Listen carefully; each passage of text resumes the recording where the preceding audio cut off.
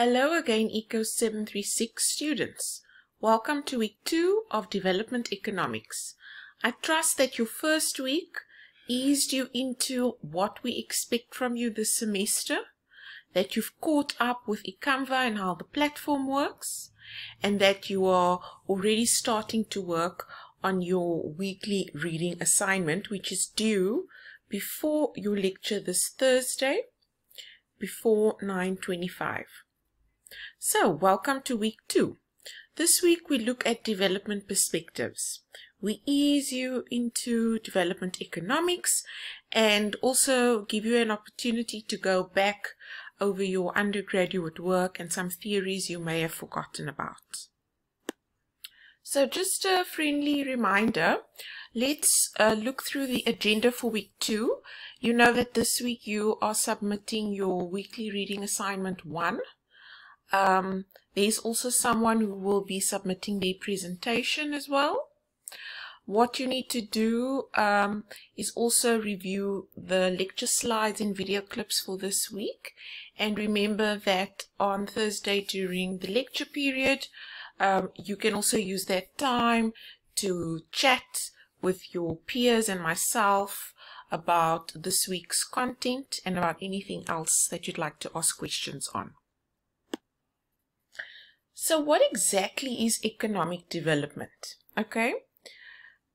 Many of you may be wondering, how is this different from economic growth, which you've learned a lot about in macroeconomics? Well, when we talk about economic development, we are referring to a process of structural change, which ensures a sustained rise in living standards of the whole population, i.e., the growth that happens is happening constantly, it's sustained, and it's inclusive. It takes everyone with that growth. Everyone benefits from it. Structural change and discontinuities, depending on which country you look at, is the emphasis rather than economic growth alone. So in macroeconomics, you were looking purely at economic growth, but we are actually looking at the underlying mechanisms, those structural elements and how they are changing in an economy. That is what we emphasize in economic development. Furthermore, because growth has to be inclusive, we are very interested in development economics about how the gains from economic growth is distributed. So we care about the distribution of the gains. And that is why inequality will come up a lot throughout this course. Okay, so let's start off with something you're familiar with. You are all used to describing an economy with an aggregate production function, right? So your aggregate production is basically a function of capital and human capital.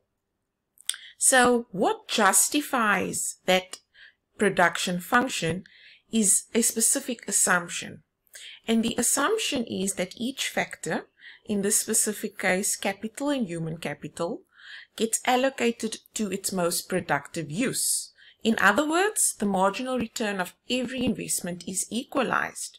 Now, this assumption is reasonable if we operate in a context where market forces prevail.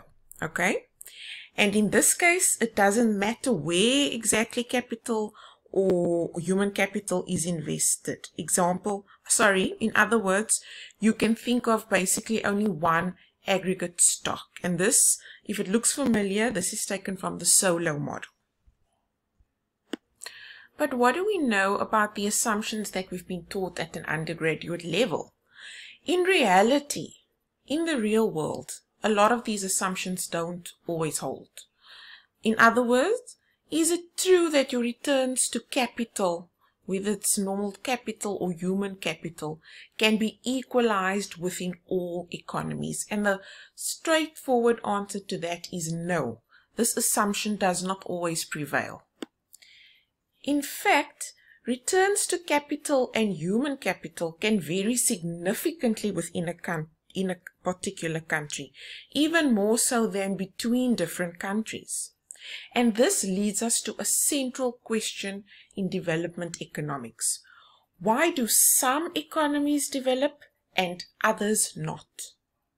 More specifically, we look at some of the barriers that prevent the returns to capital being equalized within a developing country. These are the barriers that we will be reviewing for the rest of the semester under different subheadings. So let's look at a few development perspectives. We'll refresh your memory again on the neoclassical growth model, or the solo model as you used to it being called. Well, according to that model, it predicts that productivity will eventually converge between rich and poor nations, okay? But when you look at the empirical evidence, this only appears to occur within a so-called convergence club. The convergence club basically referring to the possibility that absolute convergence may be restricted to a specific set of economies. So this convergence between rich and poor nations don't necessarily apply to those who are outside the convergence club. Apparently, there are other countries, example countries in Africa, that are hampered by a lack of what they refer to as social capability. So, if you look at the definition of social capital, it is networks together with shared norms, values, and understandings that facilitate cooperation within or among groups. That's the OECD's definition of social capital. And basically, with the neoclassical growth model, they are saying that, well, some poor countries are not going to converge with rich countries because they lack the social capital. They lack the social capabilities. So, coming with that type of perspective, some economists may view development as a task of certain institutions, for example, like government, and leads to phrasing that you'll often hear about when they write or when they speak, phrases such as developing a community or development manager. So it's very much we will do this to you type of approach. You can compare this to other economists who rather look at development as a social process. And this is how I'd like you to think about development in this module. Okay? It's a social process that needs to be studied and understood. And it's not only for its policy implications, so that we can fix it from the outside. Even though we do tend to talk this way, it is a rather arrogant approach, and we should be very careful and censor ourselves when we start talking like this. Okay?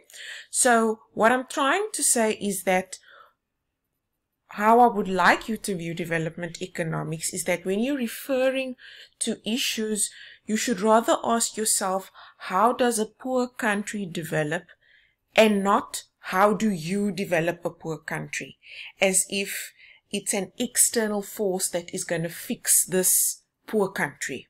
Okay?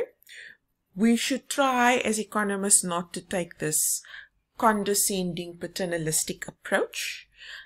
This is my personal view and one that I'd like to share with you. But in our discussion forum, in our chat groups on Thursday, we can talk about how you view it as well. I'm not dogmatic in how I expect you to internalize what the information that is shared with you throughout this course. But if I've got an opportunity to try and influence you in a positive way, or what I think is a positive way, I will do so.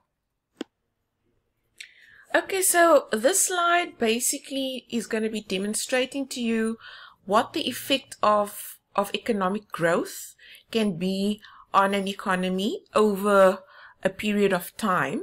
But this is specifically sustained growth. So if we look at these columns going across here, they are in chunks of decades, so up to 60 years. And over here on our vertical axis, axis, we've got annual percentage growth, okay? So if this can be some random country and they start off with a hypothetical baseline of 1, okay? If that economy grows consistently at 1% per growth annually, okay, over a period of 60 years, you can see that by 60 years, that economy would have almost doubled in size, okay?